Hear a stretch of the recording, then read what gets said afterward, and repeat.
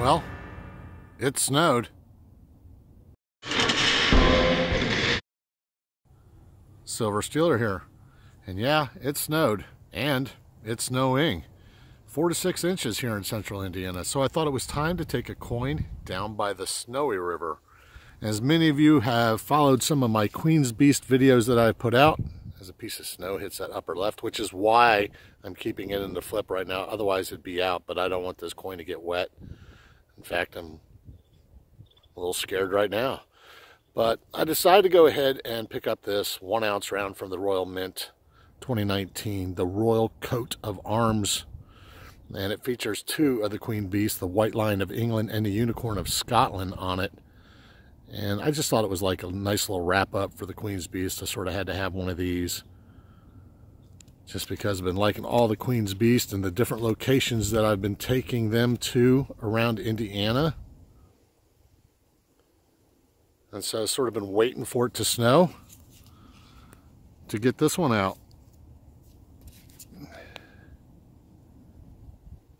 It just follows the same line of shooting I've been doing for all the Queen's Beasts. Let's do it outside. Snow's not going to stop me.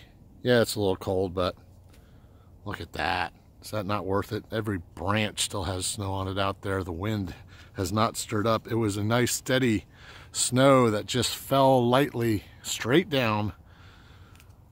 And the wind has really not disturbed any of it yet. We're expected to get some more tonight.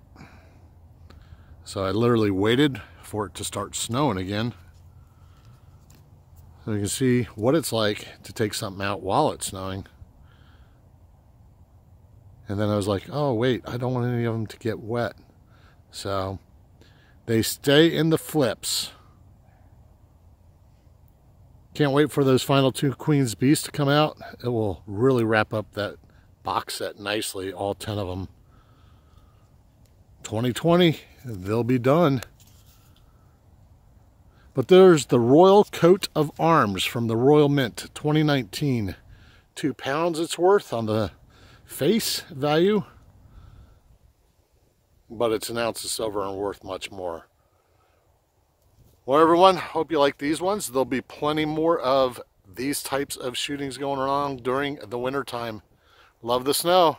That's why I'm in Indiana. Remember to like, subscribe, and all those other good things. I'll see you on the next video.